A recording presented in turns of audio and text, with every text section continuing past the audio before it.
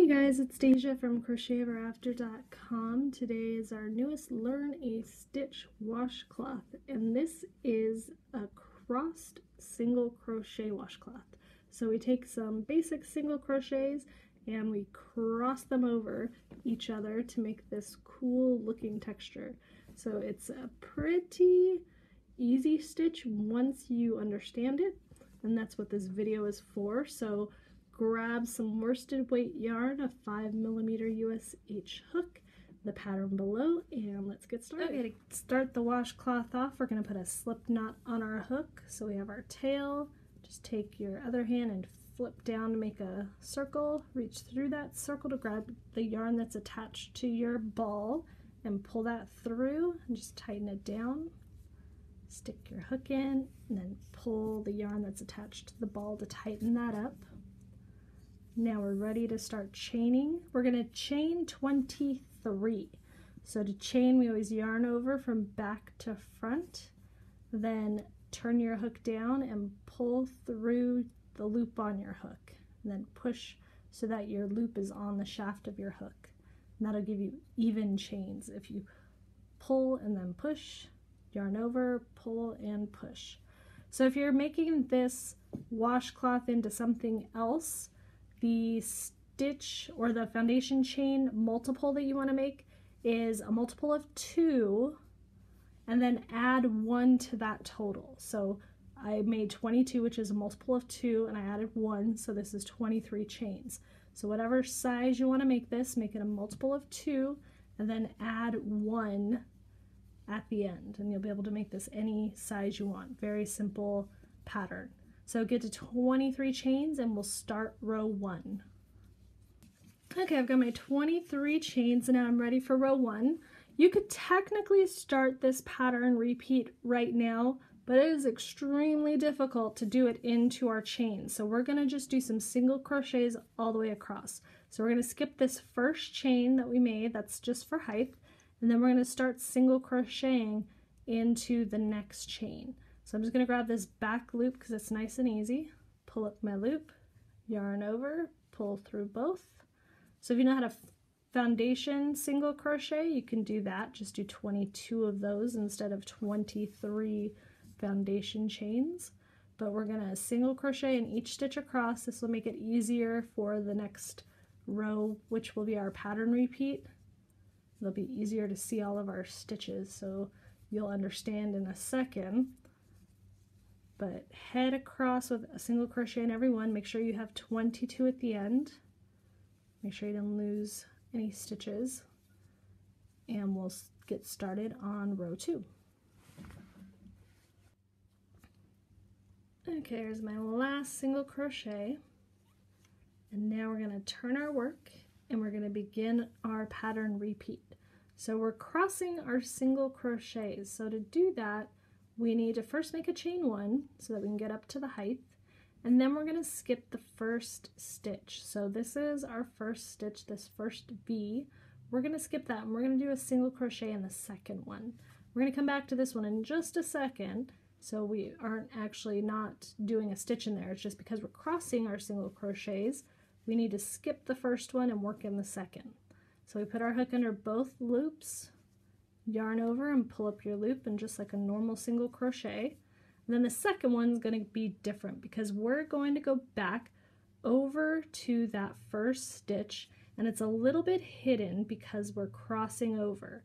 But notice, kind of pay attention to how you went into this loop here. Notice we have kind of a top loop, which is part of the top of your stitch. And then you have that loop right underneath it. Notice when I went in there, I went above that line, or above this piece of yarn, and I just went under the top 2 loops. So look for that over here. We have our chain 1 right here, and then we have our stitches. Here are our 2 double loops.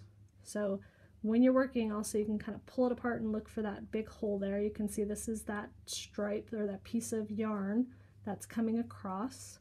So go right above that. So kind of right in that big hole, put your hook in. Usually that one's about the hardest because it has that chain 1 sitting on top. So it makes it a little bit more difficult to see. So I pull in my loop like normal, and I'm going to pull it kind of high because I'm crossing over and I want to get back over here to the other side of that single crochet. So don't worry about pulling it a little bit higher than normal. You want to do that.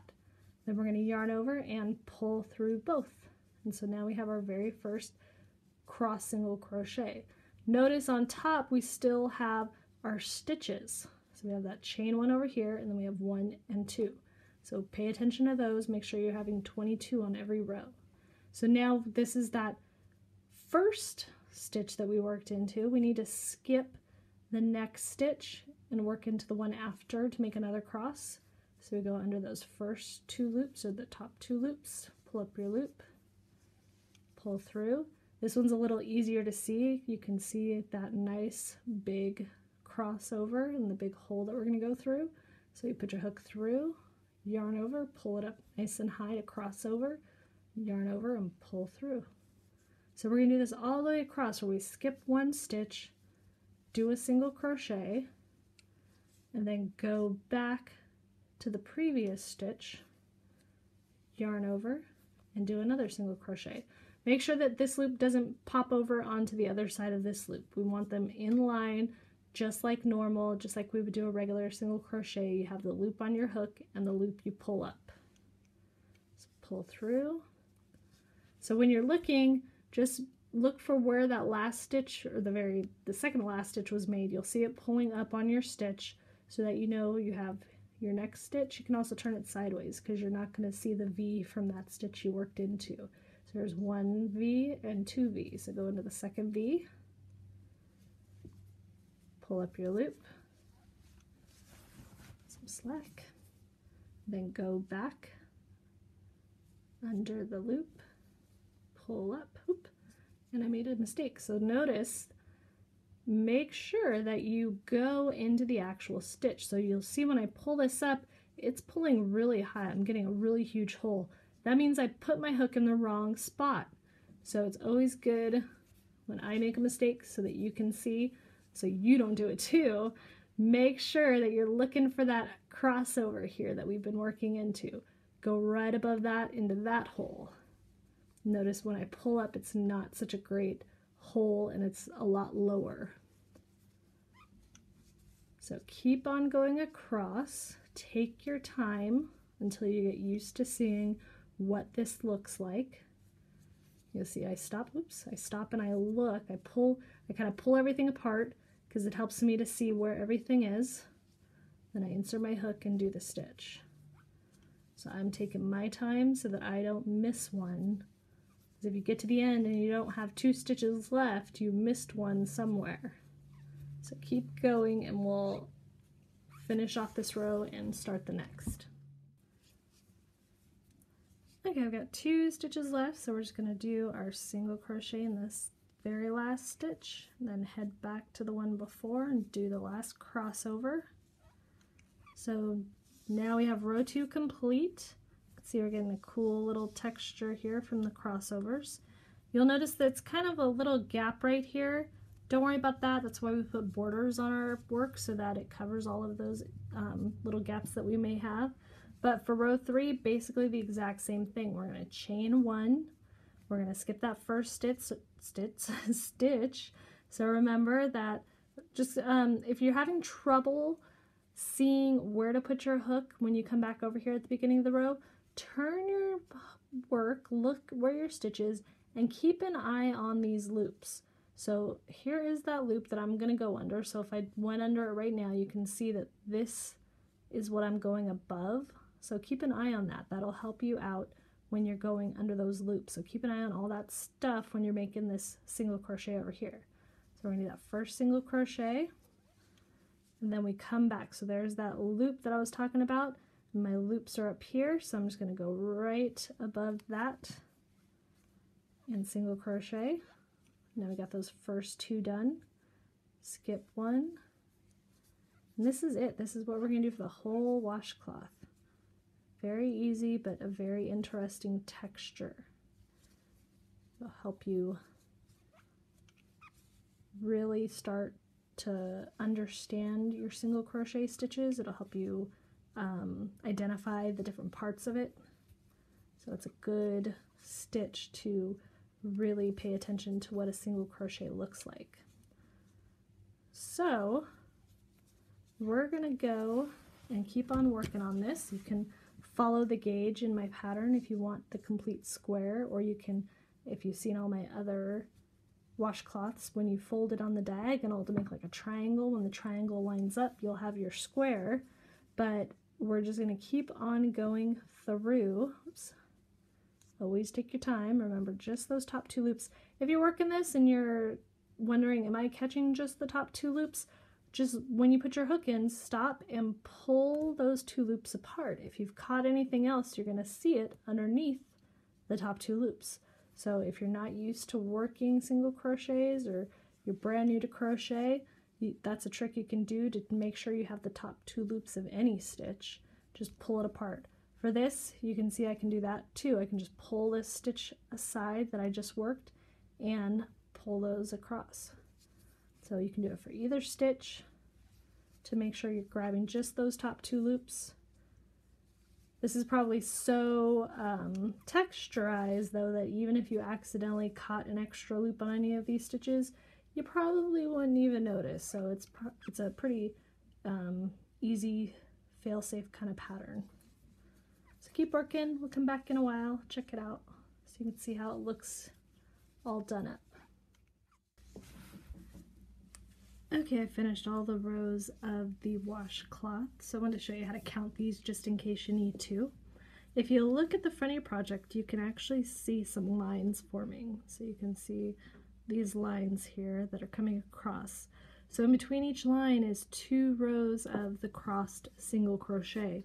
So just begin at the bottom. We have 1 row of regular and then the crossed here, but that's still 2 rows. So we just count by 2s in between the lines. We have 2, 4, 6, 8, 10, 12, 14, and 16 rows all together so far. And I'm just going to do 1 more row since I have 1 row of regular single crochet here. I'm going to end the top row with a row of regular single crochet. So I'm going to pick up my hook, my yarn, I'm going to chain 1, and then I'm just going to single crochet in every stitch across, so under both loops, and just do all single crochets.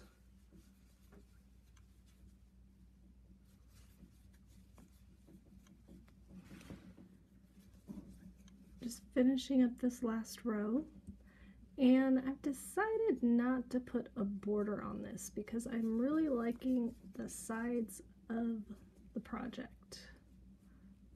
So, single crochet here. This one right at the turning chain is always a little bit difficult to get under. I missed it again. There we go.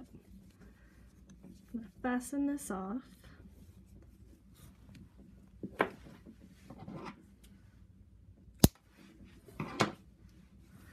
Okay, so that's why I did that row of single crochet on the top so that it can match the bottom, because I like the sides of this. I like this kind of little dipped edge that I get on the side, so I'm gonna leave it like that. So you could even present it this way where it's running up. That kind of looks really cool. Either way, I like how that's looking.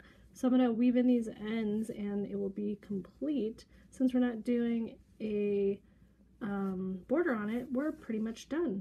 So that is the crossed single crochets.